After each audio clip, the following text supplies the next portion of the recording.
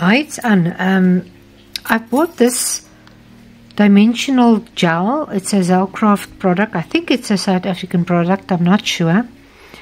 They say you must apply it to a dry surface and allow to dry until transparent, about 18 to 24 hours. Clean up with salt and water before it dries. So I'm going to try and use it. I'm going to make myself a rugged pot here that I want to put a succulent or a cacti or something in.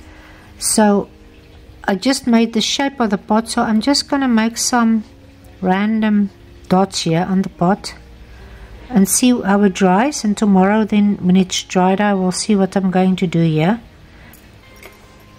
I don't know if it's going to lose a lot of its, we will see if it goes flat or, you know, the dots will get smaller when they dry, but we will see that tomorrow.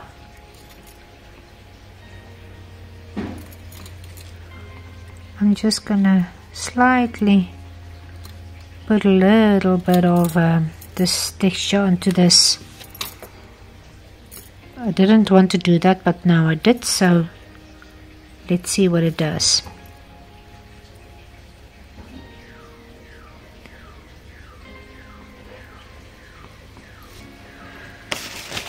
So see you when this is dry. Okay, I've just drawn quickly a type of a succulent here. I've got this reference. So I'm just going to take my Rotring Tiki Graphite and I'm just going to put my lines where I want them, and then I will start to paint it.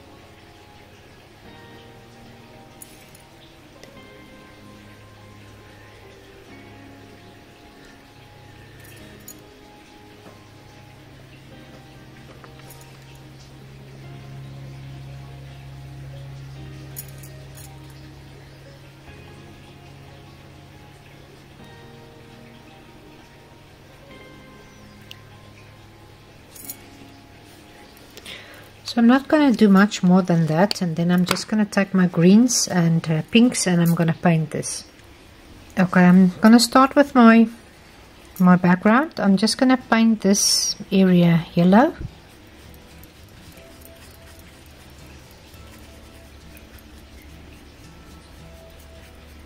And then I'm going to go to a little bit of my pinks for this area here.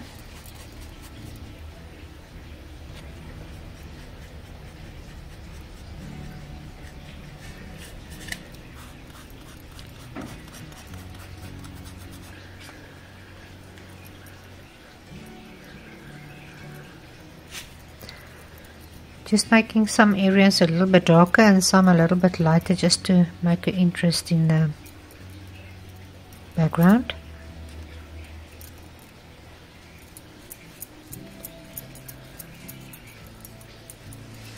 Okay, I'm going to start with my cacti. I think, you know, you could call it a cacti or succulent, I'm not sure always.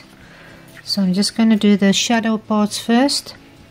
The light is coming from the right hand side, so got a casted shadow there, and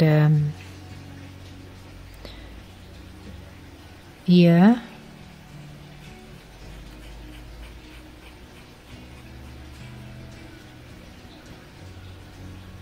and then there.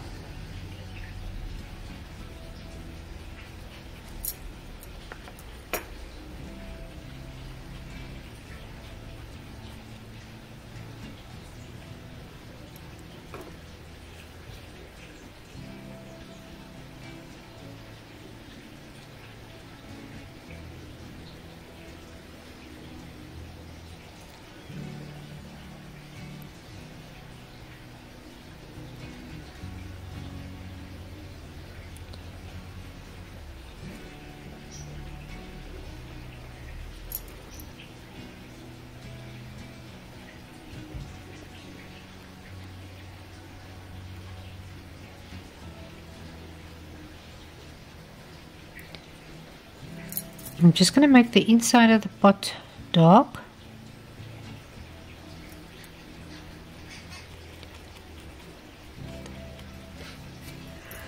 I'm still going to go a little bit darker in some areas just to create a darker shadow inside.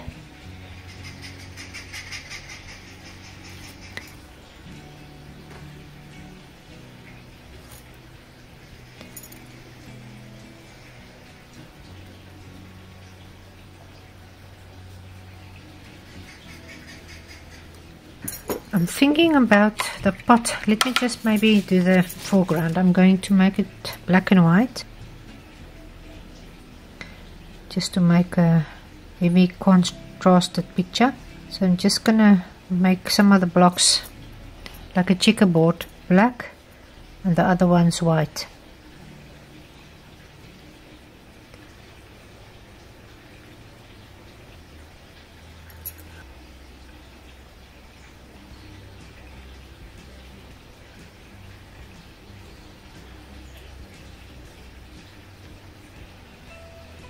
I think I'm just going to make the pot also a greenish turquoisey color. So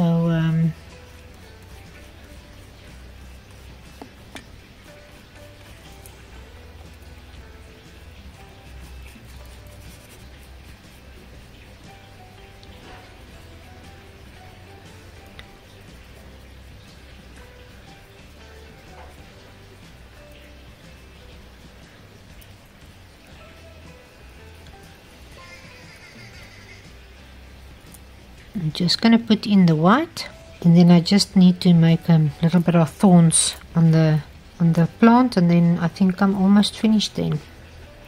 So it's a very quick and easy little painting, and you have to use your expensive acrylics and stuff for this. You can just use your ordinary craft paint, anything that is available in your city or in your country where you live. So now I'm just going to make a little bit of thorns.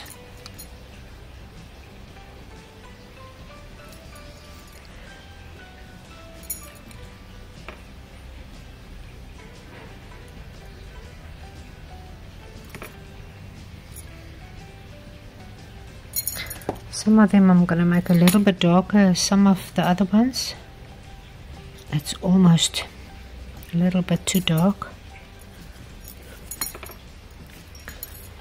I'm just making little dots where I think the thorns need to come.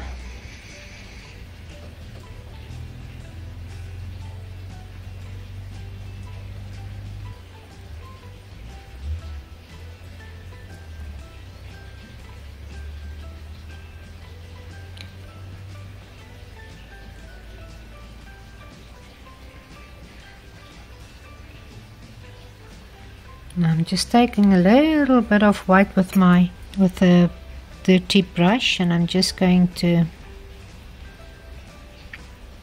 highlight a little bit areas where the thorns can maybe come, and I'm going to take a little bit white more, and I'm going to try and make some fine thorns here and there.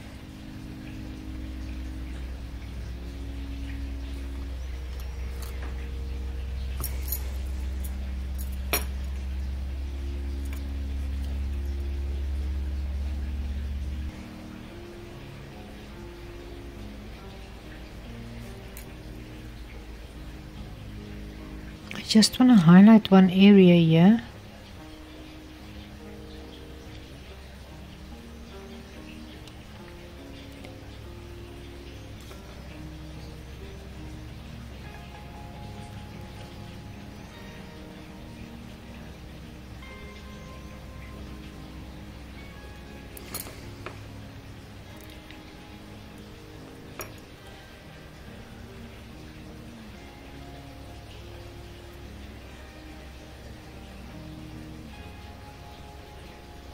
I just want to take a little bit of my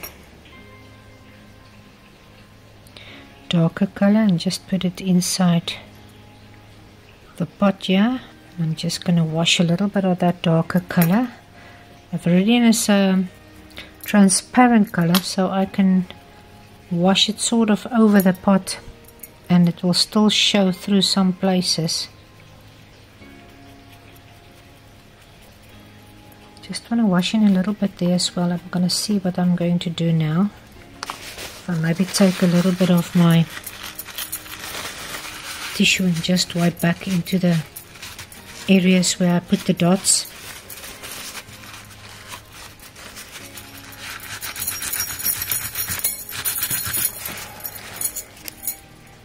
And then I'm just going to take a little bit of white with my green and a little bit of my yellow, and I just want to maybe a little bit lighter. I just want to highlight some of these areas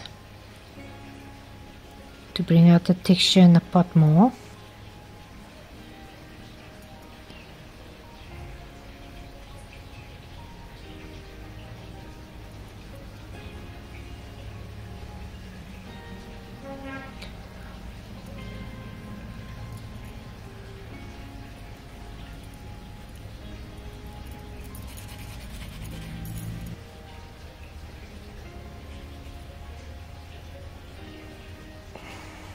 Trying a little bit of my yellow now.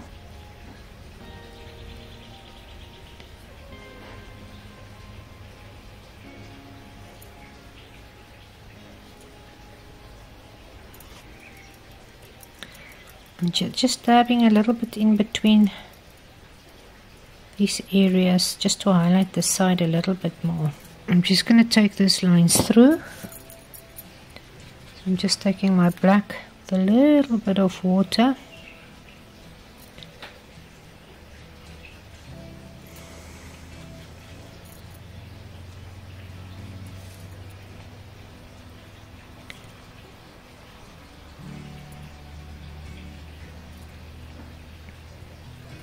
and remember, the thing with craft paint is that you need to sometimes go over the areas where you already painted. Whereas when you use your nice acrylics or your artist acrylics, you don't need to worry about that. But as I said, I want these to be beginner friendly, and the best way is to start with this and work your way up to the better acrylics.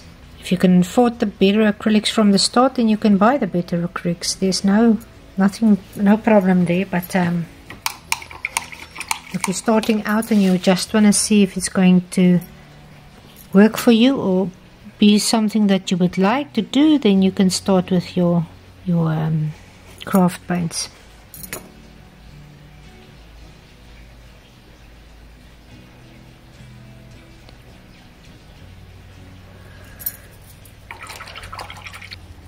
Okay, I'm just going to try and take a little bit of my white on my finger and just slightly touch the raised areas, and it's not going to work, but it's okay. I'm just going to give it a highlight like that.